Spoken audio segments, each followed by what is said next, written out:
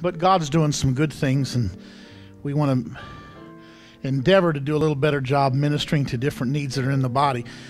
I have, for the past, tonight is part 8 of our series. I've literally taught 8 weeks on this topic of the principle of generosity and provision, and I feel that I'm going to wrap it tonight. I just feel the Holy Ghost impressed me to spend the summer on it when I was in the pulpit on Wednesday nights. There's several more directions that we could go and probably easily spend another 2 or 3 weeks on this, but I just feel the Holy Ghost has just said stop after tonight. So for those of you that would like to continue, I want to recommend 3 books that I have been using among some other things, but these I would recommend. Probably the chiefest one that I've enjoyed is by Roy Moss, and it's called The Lord's Portion. This was written by one of our own ministers, pastors, and this is an excellent book on a study of tithing. It goes even, again, we just don't, I mean, we said a lot of things in 8 weeks, but if you want to go a little deeper, Bill Winston has a book on the power of the tithe. I enjoyed this. I found it, at least for me, not so much deep, but very inspirational. So it's not so much deep information, but very inspiring reading. And this is the one I think many of you may want to spend a little more time in. I'm gonna spend part 2 of it tonight. But Nerl Bennett wrote a book called Tithing and Still Broke, and exploring reasons why the people of God suffer lack and need. Now, we started talking about that last week, and the Spirit of God kind of led me on some things we got nowhere near done. I hope we will tonight. But I'm going to do the second part of that. It comes from Joel chapter 1. Tell your children of it in verse 3. And let your children tell their children and their children another generation. That which the palmer worm hath left hath the locust eaten. And that which the locust hath left the cankerworm hath eaten. And that which the cankerworm hath left hath the caterpillar eaten. We started talking last week about the 4 bugs that the Bible says destroy. And that's the palmer worm, the locust, the cankerworm, and the caterpillar. And we started talking about how to overcome infestations and how to deal with that. And so I'm going to deal with finish that thought tonight. And then I'm going to wrap this series. And I think next week we're going to head in another direction. Before we go on into nights, we'll do a super fast recap. But before we do anything, let's lift our voice and pray. Ask for the anointing of the Holy Ghost. Let's pray. Dear Jesus, we thank you for your anointing and your blessing, and appreciate the people that have been touched. Many lives have been touched through this series, and I ask you to continue to bless those that watch through the internet and see it through our media department. I'm asking you to continue to bless people. In Jesus' name. Everybody said amen. God bless you. You may be seated in Jesus' name. We were talking last week about the symbolisms of how that you can feel like you're going forward and yet something just eats up the progress. And how many times financially we struggle with that. And why am I dealing with that? Now the good news, if you'll bring up Joel 2, the Lord said in the next chapter, I'll restore to you the years that the locust, the cankerworm, the caterpillar, and the palmer worm hath eaten. But the God noted that it was an army that he sent. And so what we have to recognize is that sometimes there are things that are kind of chewing on us, and it's because God's trying to change a mindset or a behavior in us. And so we started talking about motive testings, and we started talking about how generosity is not a get-rich-quick scheme. As a matter of fact, it's not any kind of a scheme at all. It's a principle of God. And he requires us to do right for the right reasons. Everybody said amen. We live in a world that is affected by the curse of original sin, thorns and thistles. We talked about all this last week. I'm just recapping just a little bit. We talked about how all of us are working against a pressure that seems to be constantly pushing back. And so therefore we have to learn how to break through it. And that sometimes our lack is not always due to spiritual things. Sometimes we blame God and the devil for stuff that we did. It was not the devil that did what you did with that Visa card.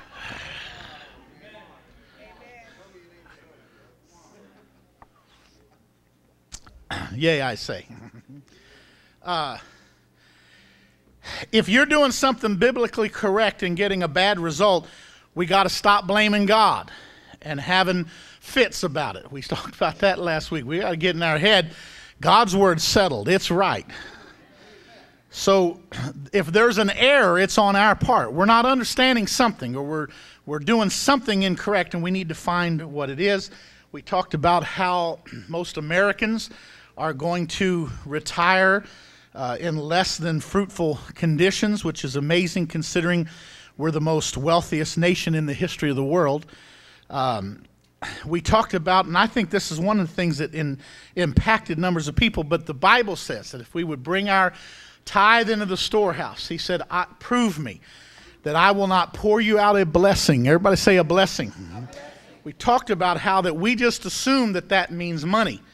Sometimes it is, sometimes it's not. The word is not money. The word is a blessing. And in the original Hebrew, if you go down to the root word of the Hebrew, it means to kneel as to receive a blessing. So think in your mind someone kneeling before the king or a queen being coronated. In other words, receiving honor. The Lord said, if you'll prove me with your stewardship, you will gain my favor. Now, with the favor of God comes all kinds of other provisions that will come, all right? We talked about all this. So if you were not here last week, you need to go online, watch the series, get a CD, do something, because you missed a lot of good stuff that you need to get caught up on. And the reality is, if I look back over my life, sometimes we're more blessed than we think that we are. I literally read something this week that stunned me, and I told my wife about it. I said, do you know what's amazing? I read this thing that if you fit into categories, these ABC things, and that you are in the top wealthiest 5% of people in the world. I told my wife, did you know that we are in the top 5% wealthiest people in the world? She didn't believe it either. We sure don't feel like that. But again, we talked about the third world nation and how, blessing, the favor of God has to be rethought. It doesn't always mean money. And if that's the case, if you think that you have to have money in your pocket to have the blessings of God, then that means probably most of the church throughout the world has somehow failed God. I don't want to stand before those great, wonderful saints and tell them that they should have prospered more. To have the blessing of God on their life. This thing isn't over, folks. There's a lot of things that go on. So we dealt with all of that. It's not always about accumulated stuff, but sometimes God gives us provision week by week, month by month, year by year. We look back over our life and recognize there's been an enormous amount of provision that has been given to us. But we have not felt as if it was wealth because it was never accumulated in advance. And so we dealt with all of that.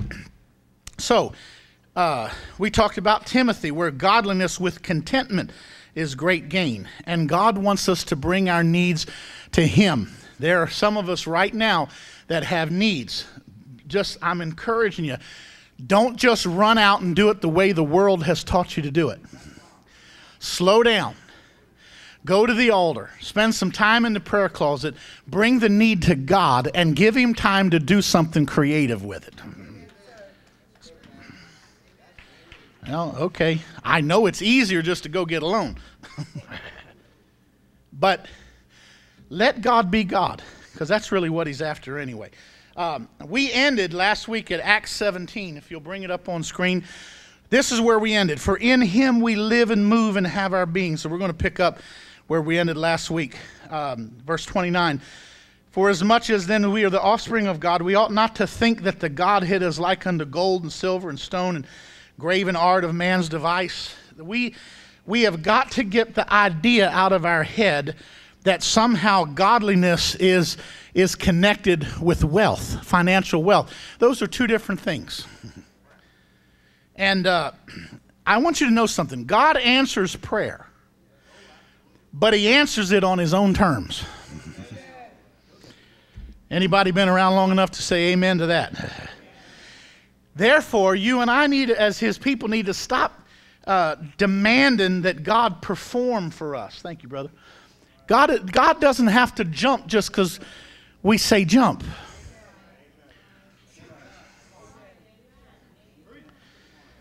Now, oh, well, I'd never say that, Pastor. Well, that's true. You may not say it, but you'll skip church for 2 weeks in depression, moaning and mumbling around because you're aggravated at God because he didn't do something about it. Now, we're talking about the bugs that eat away. Let me show you one. James chapter 4, verse 2, he said, you lust and you have not. You kill and you desire to have and you cannot obtain. You fight, you war. Yet you have not because you ask not. Now, what's interesting about that verse is he's saying a lot of things are eluding us because we're going after it by ways of flesh rather than bringing the need to God. And then when we do bring the need to God, we run into another cankerworm. Verse 3 says, you ask and receive not because. Everybody yell because. Everybody say because. Punch your neighbor and say, pay attention to this. Tell him it's going to help you. Because you ask what? Amiss, that you may consume it upon your lusts. When you did get around to bringing the need to God, you weren't bringing it to him with a pure motive. You were bringing your own agenda to God, asking God to approve your agenda, rather than endeavoring to line up with his agenda. You know, can I share something with you? Some of you are so afraid of trusting God. And I got news for you. If you would just trust God and stop trying to manipulate everything, you would find out that God had bigger plans and ideas for you than you even had for yourself. As a matter of fact, God will take care of you better than you would take care of yourself. But the problem is that you're one, but all you want to do is you're saying, God, give me, because I want to consume it myself. You adulterers and adulteresses, don't you know that the friendship of the world is enmity with God? Whosoever therefore will be a friend of the world is an enemy of God. So, you want to tell you what a problem that many of us have in the house. If you want to see the New Testament pattern of how God thought the church ought to be, you go back to the Old Testament pattern of the tabernacle in the wilderness. They called it the church in the wilderness. And God put the church in the center. Now, some of you put your career in the center. Some of you put your children in the center. Some of you put your spouse in the center. Some of you put some really strange things in the center. They're not even worthy of mention. And we like to feel real justified about it. Yea, even holy. But the pattern taught us that God said put the church in the center and wrap every tent of Israel, surrounded it, and they all faced the tabernacle. In other words, the first thing they saw in the morning and the last thing they saw at night was what was happening toward the tabernacle of God. And the problem with many of us is we're surrounded the tabernacle, but your household is not facing the church. Your household is kind of cockeyed. You're here, but your household is pointing over there. And this creates a lot of disruption. And I want to make God's house the priority of my house. and then live in the overflow, because God's blessings flow when we align with His purposes. Again, God's taken better care of me through the years than I would have done on my own had I followed the course that I was talking about going. Now, I didn't know that when I obeyed Him. But it's an issue of just trusting God. But it's an issue of lining up with God's will, God's purpose, God's plan. The people of God can only come out of poverty when they seek His face and stop seeking money. Now, I'm talking about how to overcome these infestations. So we're asking amiss. That lets the bugs loose. 2 Chronicles, a famous verse on screen. Can I remind you? He said, it is when His people humble themselves and pray and seek my face and turn from the wicked ways, then is when they're going to hear from heaven. What does that mean? God says, get your household in alignment with my house. Get your tent pitched toward the things of God. Prove me, He said, that I will not pour you out a blessing. Now, we talked about that before. The word blessing was not meaning necessarily money, but the favor of God will come with it, ideas and inspiration, motivation, concepts. God is not going to just, when He wants to bless us, He usually does not just give us a bunch of money. What He does is He gives us a way to use the gifts that He has already given us to allow us to make provision. And then He blesses it. And most of the things that God gave us, He gave us that predominantly we should use toward the building up of His kingdom, and we can also use those gifts and talents to make a living at. But so many people get it twisted around, and they use the things God's given them for their own gain and their own benefit, and then want to look at the church and say, well, you know, it had nothing to do with you. It had nothing to do with God. It had nothing. This is my own work. This is my own thing. This is my... No. We are the children of God. We've been bought with a price. Hallelujah. Let's just worship Him right now. I feel we need to just worship God for a minute. There's some Holy Ghost floating around in here tonight. Hallelujah. Hallelujah. It is our job to seek the will of God in our life. It's not everybody else's job to seek the will of God for our life. We need to seek it. So many times we stay in neutral, waiting for somebody to come along and kick us into gear. And the reason we want somebody to come and tell us what to do is because we don't want to expend any effort to figure it out ourselves. That's worthy of a sip of water, right? Now, I will tell you this. If you will seek and endeavor to, jiggle the handles and walk toward doors and try to, God will give you those extra visitations you want to let you know whether you're on course or if you're barking up the wrong tree. He'll give you those things He'll confirm things. I have found through the years that most of the prophetic words that I have received from the Lord throughout the years, the ones that are most impacting, were not the ones that told me something that I didn't know. It was the ones that confirmed to me what I already was feeling. I don't mean that they were lining up with my agenda. I mean, I felt like I'd already found what God was saying. But I wasn't totally sure. And then God comes and seals it. But we're wanting God to give us the answer to everything without expending any energy ourselves in seeking for it.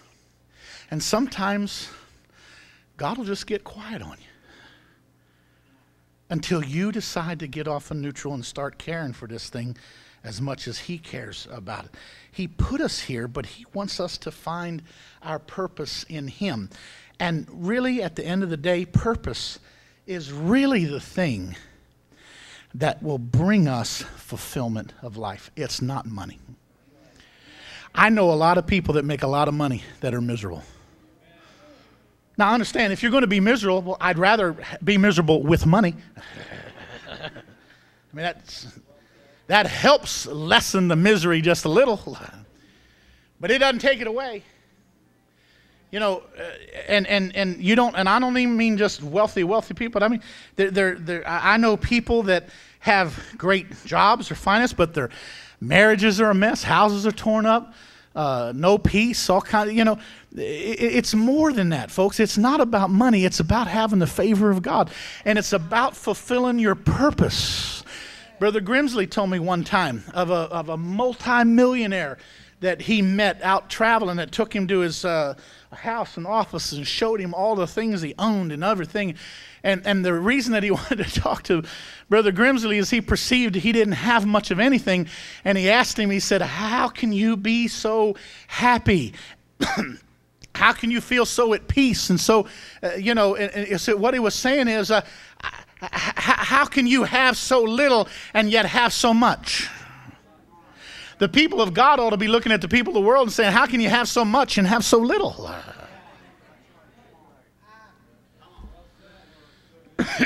When we focus on our eternal purpose, our spirit gets better.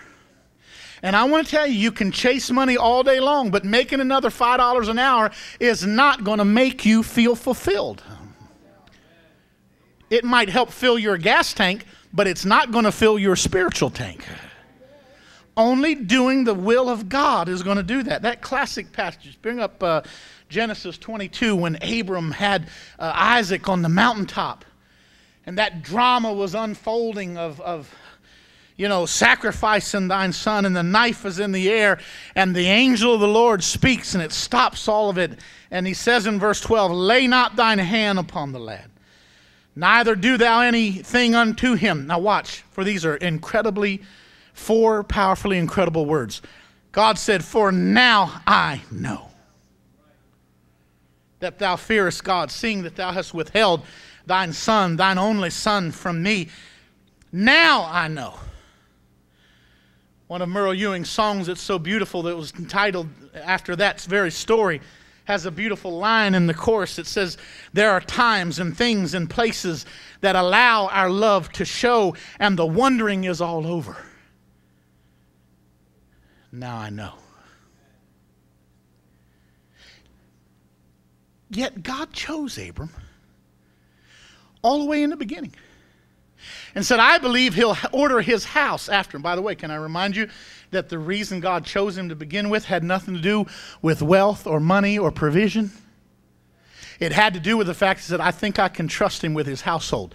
He'll pitch his tent toward my program, and he'll teach his children to do the same. And that brought the favor of God on. Now, my thinking is that God already called him because he knew of Abram's potential. He knew that he already knew in his heart that he knew Abram. As a matter of fact, he was called a friend of God.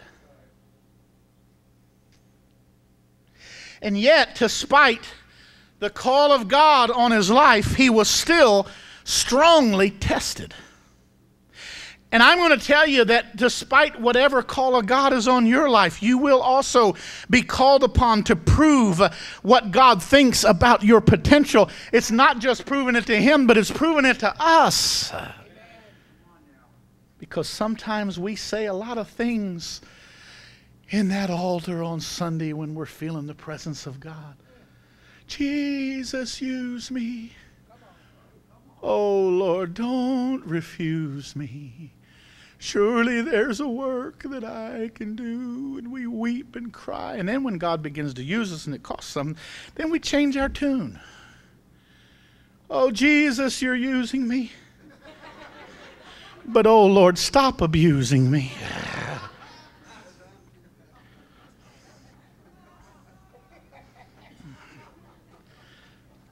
Huh?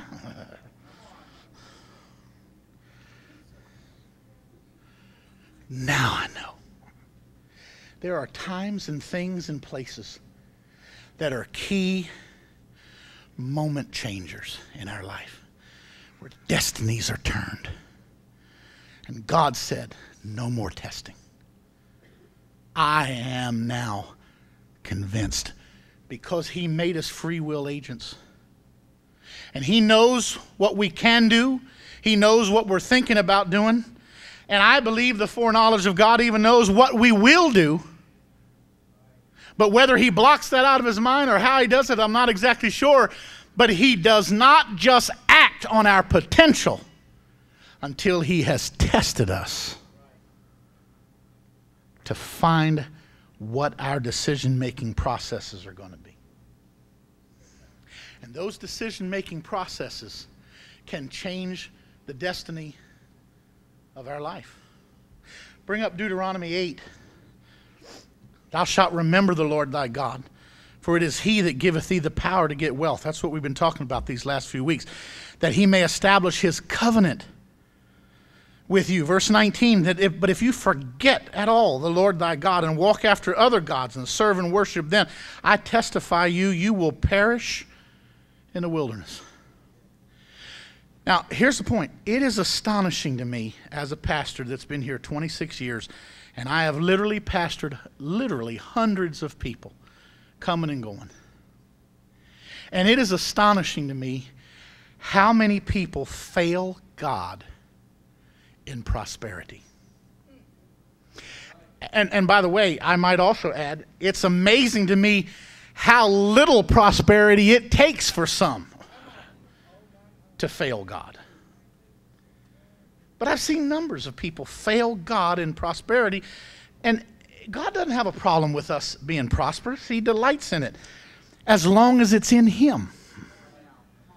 As long as our purpose and our motivation is him. But the sad truth is, most people waste the financial gains that God gave us, because the first thing we do is just go out and buy a trinket. Okay, an electronic trinket.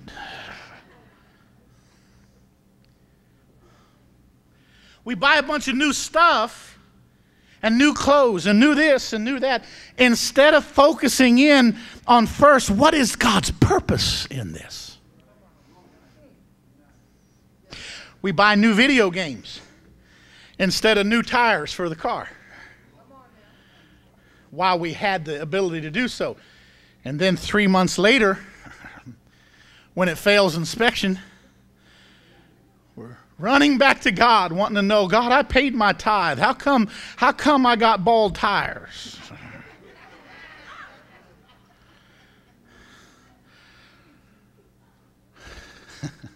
Sometimes you got bald tires because you got a brand new video equipment sitting in your house.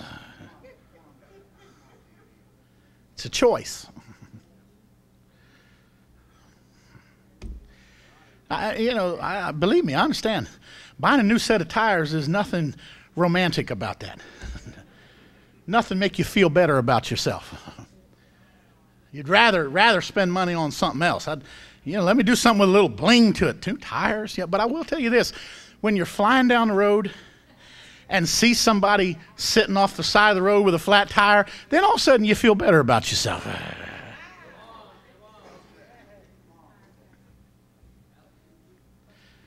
The Spirit of God is calling us to a dependency on him, because we're trying to get wealth, but with our own way.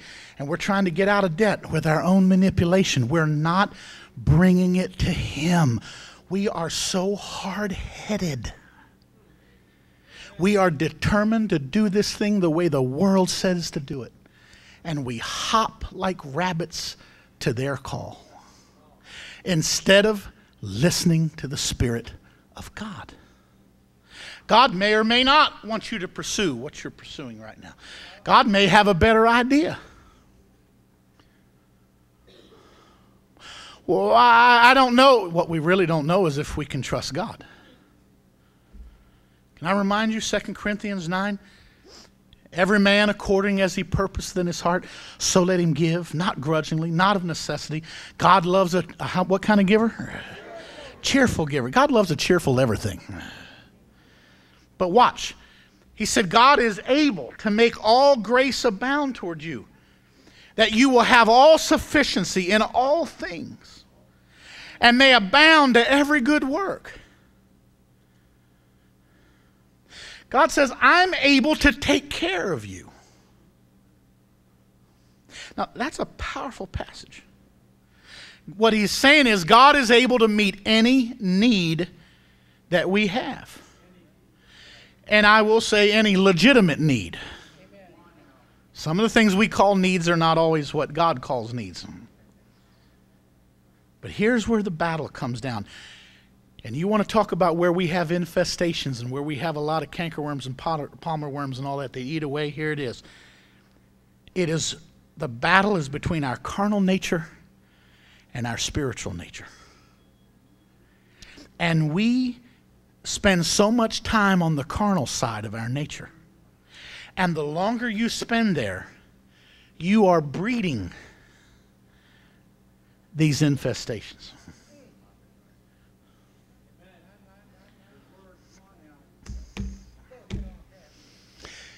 You know, there's folks sometimes struggling with their walk with God, and they think, oh man, I just can't, I don't know, it's just so hard to walk with God. I feel so weak. Let me tell you the reality of it. Your spiritual nature and the spiritual man in you can be incredibly powerful if you feed it. Now, if you feed the carnal nature, that gets strong. So if you spend all of your waking hours filling yourself with media and movies and all that kind of stuff, you're feeding the carnal man. But the thing that will build up the spiritual man is the word, preaching, teaching, singing, psalms, spiritual thing. And I have found through the years that most people have as much potential to be spiritually powerful as they are carnally powerful. So if you've ever been totally controlled by your carnality, then I'm telling you, you are a candidate to also be totally controlled by your spiritual man, if you would do something about it. The carnal man rises up and tries to suppress the word of God in us, but the spiritual nature is not weak if we'll feed it. And we got to feed it and stop feeding the carnal nature. Tone it down. And raise up the feeding of the spiritual man. Because the spiritual wants to please God, but the flesh wants to please itself. And both sides of our nature can be incredibly powerful, depending on which one we pursue.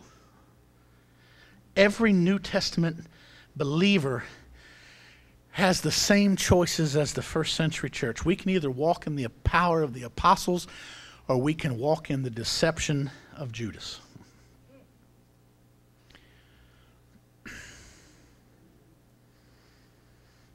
You know, going into that week, they were all still part of the fellowship together. But again, some of them had their tent pitched toward Jesus, and others already had their tent pitched away from Jesus. Same here in NAC. We've got a number of you. You're here, but you ain't here. And sometimes people are fooled, and sometimes they're not at all. But one thing is for sure, God is never fooled.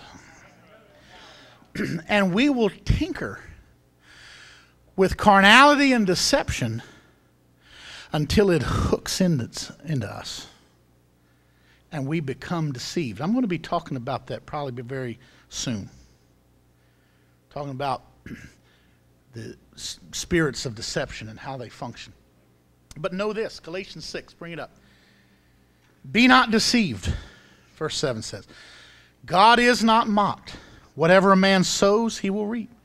He that sows to his flesh shall reap flesh, corruption. You sow to the Spirit, you'll reap life everlasting. And this isn't rocket science. This isn't all that hard. If you pursue spiritual things twice as much as you pursue carnal things, you'll become very strong in God. So let us not be weary in well-doing, but in due season we shall reap if we faint not. As I preached before, whatever dog we feed will become the dominant dog. They used to have the cartoons with the angel and the devil sitting on each shoulder talking, but really, I think a better true picture is two bulldogs sitting on our shoulders, and both of them are us. One's our natural nature, our carnal fallen nature, and the other's the spiritual side of whichever dog you feed the most, because they're the ones fighting all the time. Whichever one you feed will become stronger. And God said, know this, I will not be mocked. You are not going to feed the carnal dog and then blame me for why you're spiritually weak and failing.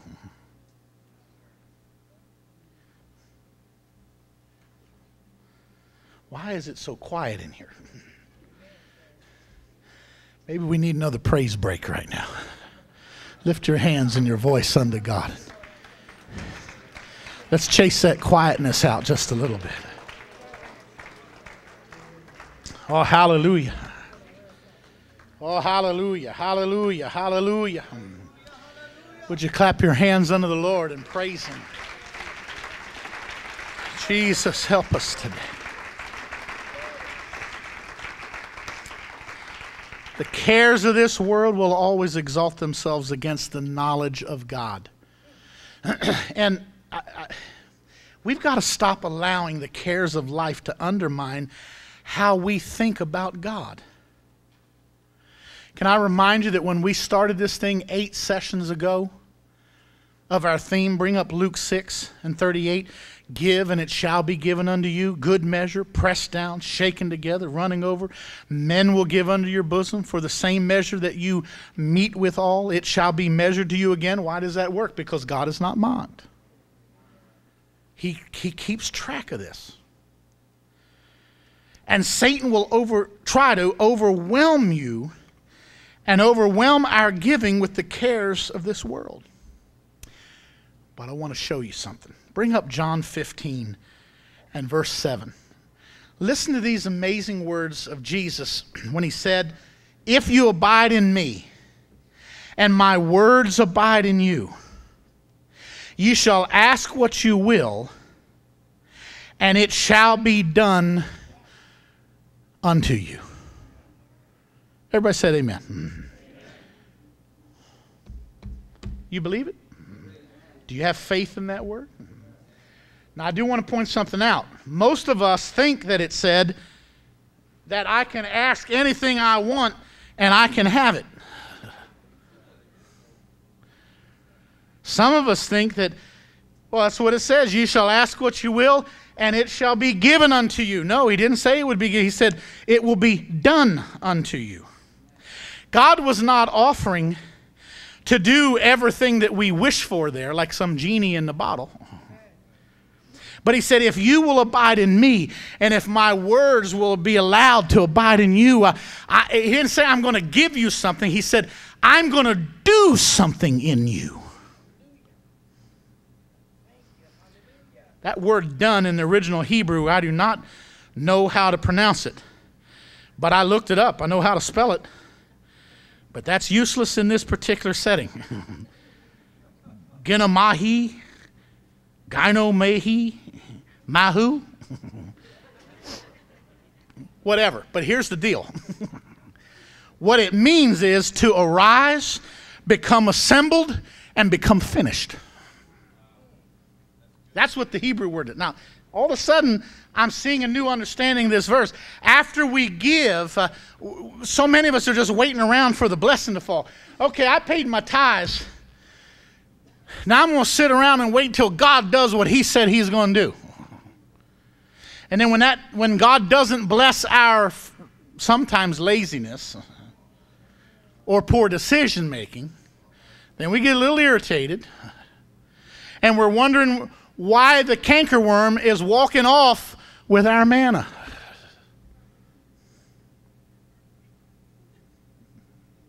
Can you see it? Some snail is running off with your manna, and you can't even seem to catch it. Talk about frustrating.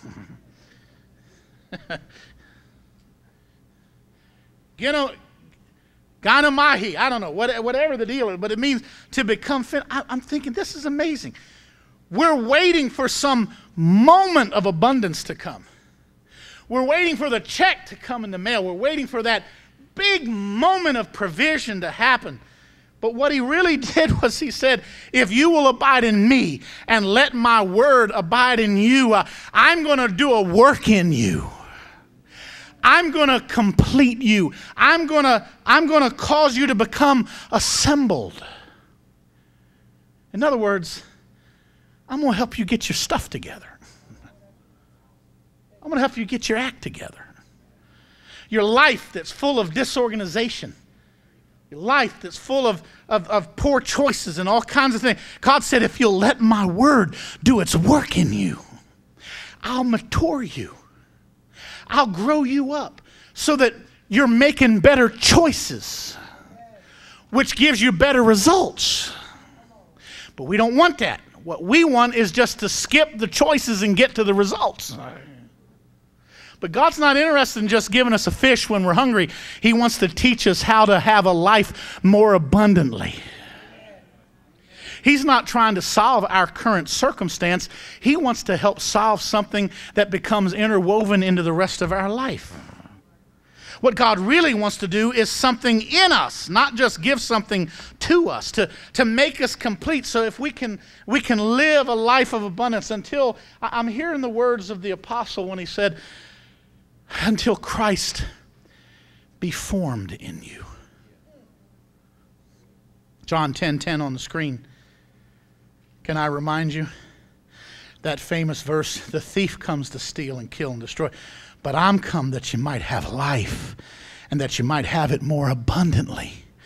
And just running from crisis to crisis to crisis to crisis to crisis is not life abundantly. So if I'm in that mode, I need to bring it to Jesus. And I need to start letting his work do a work in me. And that doesn't happen just by coming to church. He didn't say if you'll come to church 2 or 3 times a week, I'll take care of you. That's not what he said. He said, you got to abide in me. And my word has to abide in you. That's the only thing that'll do this change in us. And what I'm saying is drawing close to Jesus changes us on the inside. And as that song we used to sing, I've got Jesus on the inside, working on the outside. Oh, what a change in my life.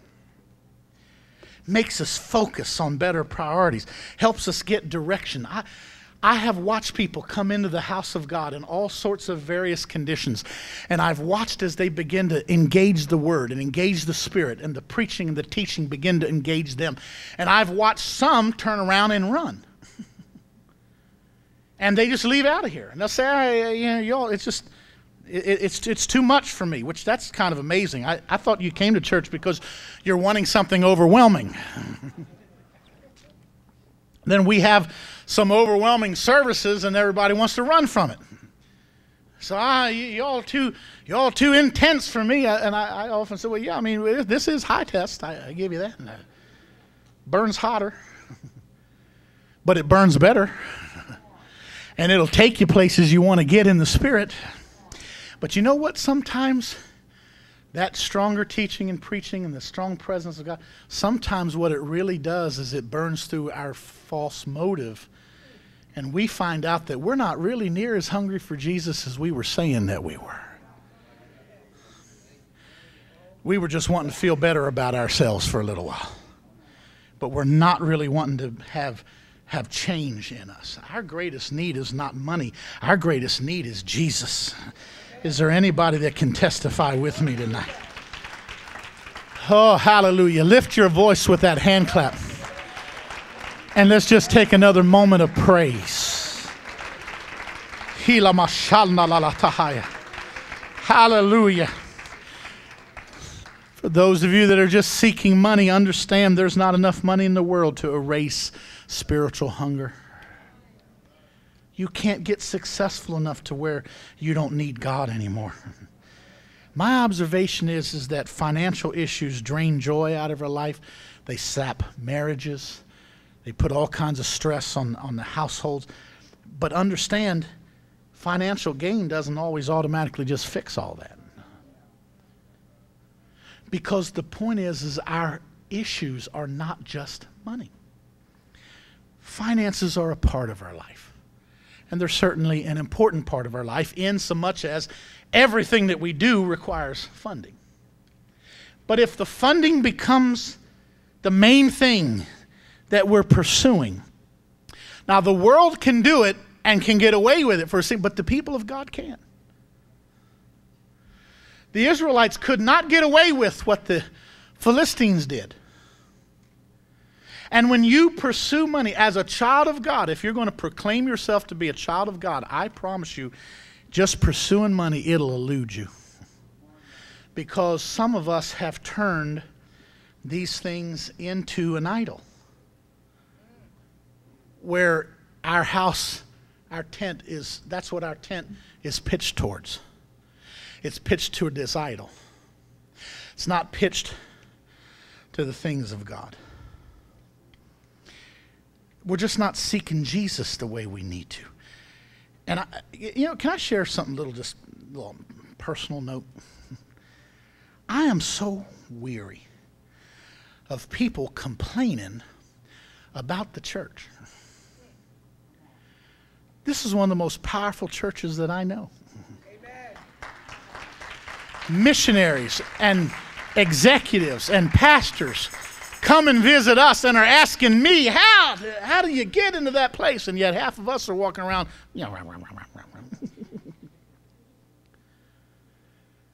You're sowing to the wrong dog.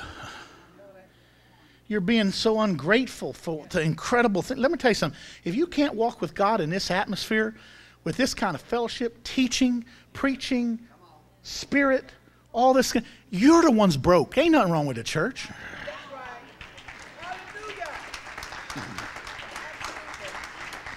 So offended me. Oh, grow up. Somebody's always going to offend you. You're always going to have problems. But, just be careful that you never offended anybody with some of your dumb statements, too. You want to walk around with some great, wonderful badge of wounding because somebody hurt me? You ought to realize how many people you hurt with some of your foolish words, and you're on again, off again, in support of the kingdom, and in and out and all, and people pour into your life and get back nothing but ingratitude. Just having a little personal moment there. But you can't walk with God in this. There's something broke about you. Something's wrong inside of you. You know what it is? You got to have the want to. And sooner or later, eventually, what it all boils down to is that there's a lot of folks, they get a little troubled in their life. They get sick. They get marriage problems. Kids got problems. They come running to the church. God, I need your help. I'm really sorry. I want to walk with you. And then life gets a little ease. God starts blessing. The word starts working. And all of a sudden, I get satisfied again. And I drift away. Because really what the real issue is, it got nothing to do whatsoever with the church. It has nothing to do with anything except the truth is I'm just kind of full and busy of the things of the world. And I'm just not all that hungry for the things of God. That's really what it is. Bring up Ecclesiastes 10. I've only got a few minutes. Let me take you here. Verse 17. Blessed art thou, O land, when thy king is the son of nobles, and thy princes eat in due season for strength and not for drunkenness. You know what he's saying there? You're blessed if you're able to live under a steady, stable government leaders. Because a lot of the world isn't. But crooked government leaders can also be incredible cankerworms and palmer worms, taxing the death out of our increase. But watch verse 18. By much slothfulness the building decayeth, and through idleness the hands of the house droppeth through. In other words, things need maintained. God can give you a free car, but you still got to change the oil. Have people never change their oil in their car. Drive it 8, 9, 10,000 miles and wonder why it blows up.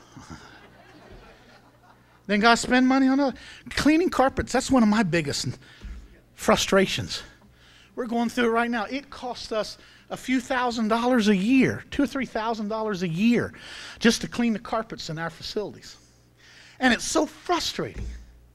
But the reality is, we have $75,000 worth of carpets based on the prices back when we did all of our renovation.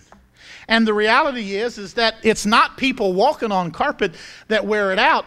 It's people coming in with things on their shoes and the little dirt and the salts and the sand granules, and it gets in the carpet, and then people walking on that and rubbing the nylon against it. That's what wears the carpet out. And so you're either going to spend money on occasional cleaning and get years more service. But again, there's nothing exciting about getting your carpets cleaned. God, a blessing this week. Usually the first thing that comes to our mind is not, I'm going to clean the carpets. But sometimes that's where we got to have that new kind of thinking that comes from God, when we start getting excited about making decisions that bless the long term of our life. We tend to just run out and do something that just makes us happy today.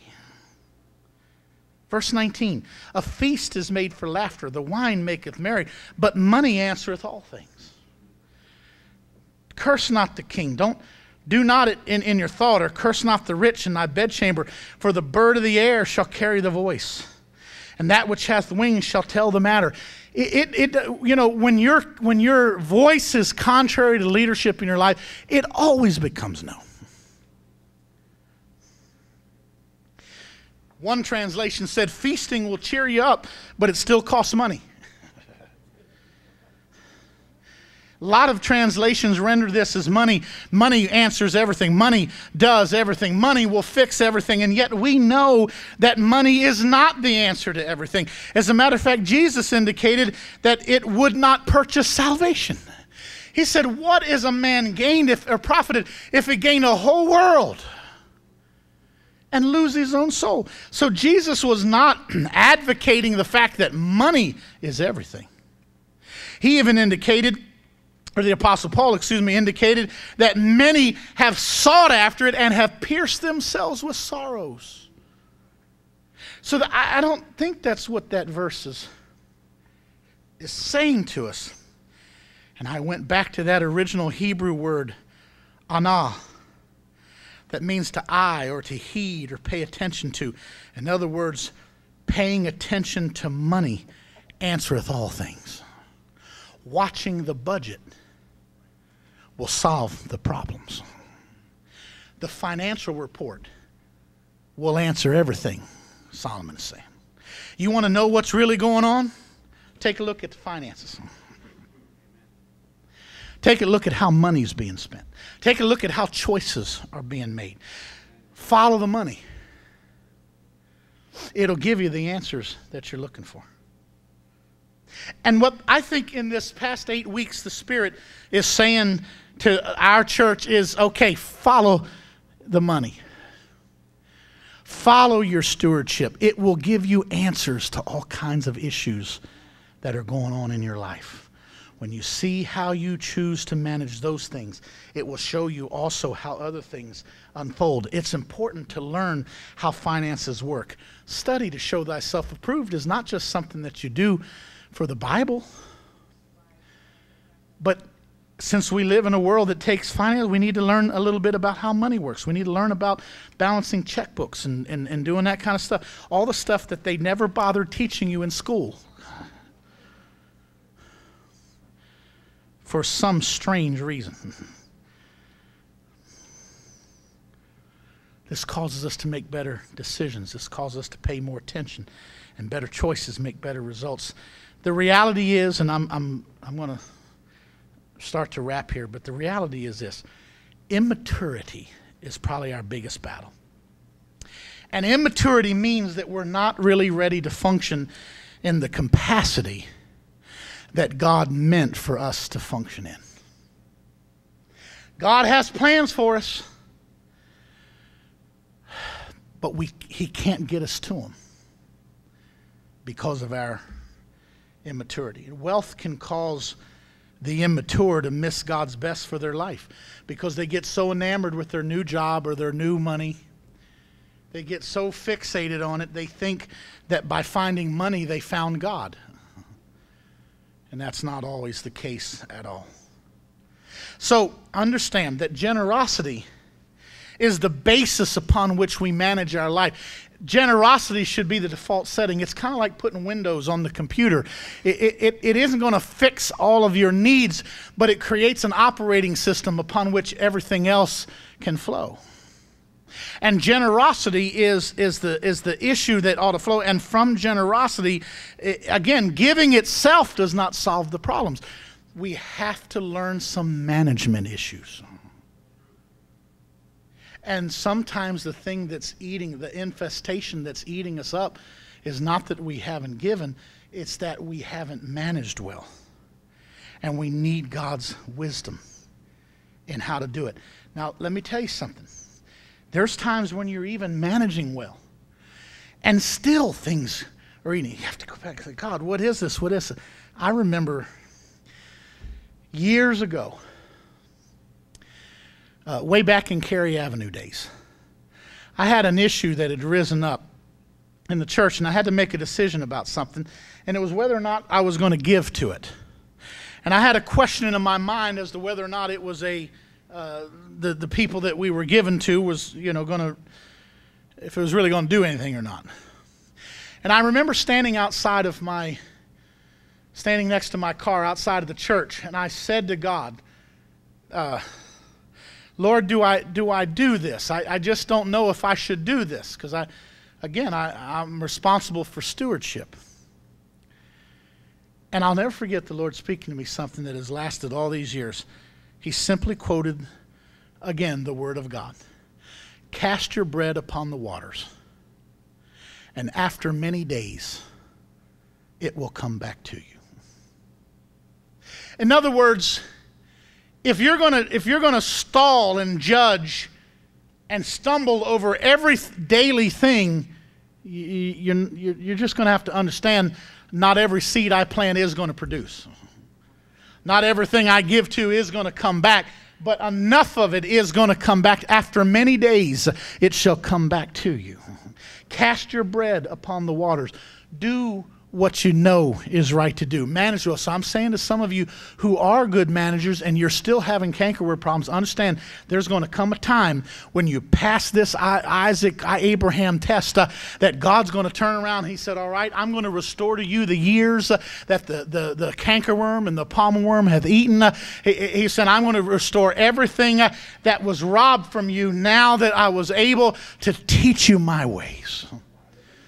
It may take many days, but if you'll stay the course. But immaturity doesn't allow us to stay the course. Immaturity will cause us to get frustrated and take turns. You know when you're on a trip and you don't trust the map, that's a dangerous place to be. I usually trust my GPS. But there's a couple of times that rascal has messed me over. And there's a few times I was trying to play and it kept me, I'm thinking, you know what, I don't think this thing knows what he's doing. And you lose confidence in that voice, you're all messed up.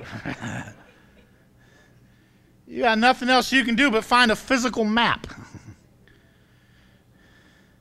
And even when the voices become a little confusing, like, get yourself to the Word. The answer to every issue you're facing is in the Word. Maybe a little hidden, but if you'll study, if you'll hunger after it. James 1, bring it up, my last verse. If any of you lack wisdom, let him ask it of God. God will give it to all men liberally. It shall be he who prayeth not. He's not going to withhold it. Study these things. Look for management principles that fit the Word and not the world. Don't just assume because the world's doing something that it's right. I remember a few years ago when everybody was going crazy, when the, people were buying houses for more than they even appraised for, and banks were loaning for. I thought, this is the most insane, stupid stuff that I've ever seen. And yet, many people were fooled because the smart people were all doing it. I took it to God in prayer. I said, God, should I be doing this? And the Holy Ghost said, stay out of it. Yes, sir. Thankful to God that I did. I'm telling you, folks, we have more confidence in the world instead of confidence in God. And it's not serving us well. But for the people of God, everything great started with an ordinary person that had an idea. They took time to work on it. I've watched God through the years bless people. Don't have a college education. Never went to specific school. Never had any particular training in particular thing. But God just chose to bless them, gave them an idea. And they were faithful to it. Began a business or whatever. And I've seen some in the house of God through the years as I evangelized and traveled, some with incredible testimonies. I saw one that was a drug dealer that got saved in the church out in one of the churches in Indiana. And he started a little side business, just putting markers on the highways. And he ended up getting, after a few years, some contracts to where he was doing half the state of Indiana. Blessing the church left and right. All big, no training, no special, but it's just listening to the voice of God. And I'm feeling so strong in the Holy Ghost tonight to tell you, start seeking Him and let Him be your provision. Lift your voice. As a matter of fact, stand together. We're out of time. I feel the anointing of the Holy Ghost. I want you to lift your hands. I want you to lift your voice. And I want you to just pray right now. Dear Jesus, we love you. And Lord, tonight I loose this last chapter of this 8-part series. Lord, I've talked about generosity and how it leads to your provision. We've talked about tithing and offerings. We've talked about the law, interacting and what's for us and what's not for us. And God, we've dealt with all of those issues. And tonight I loose this entire series into us. And I'm asking you, God, deal with our hearts. Teach us to think like you. Help us to learn to trust you. Help us to get our households pitched toward the tabernacle of God. Get our mindsets and our families looking toward the things of God. And then learning to live in the overflow of how God makes provision for our lives. We give you the glory and honor in Jesus' name. And all over this house, I want you to lift your voice now and begin to worship God and thank God.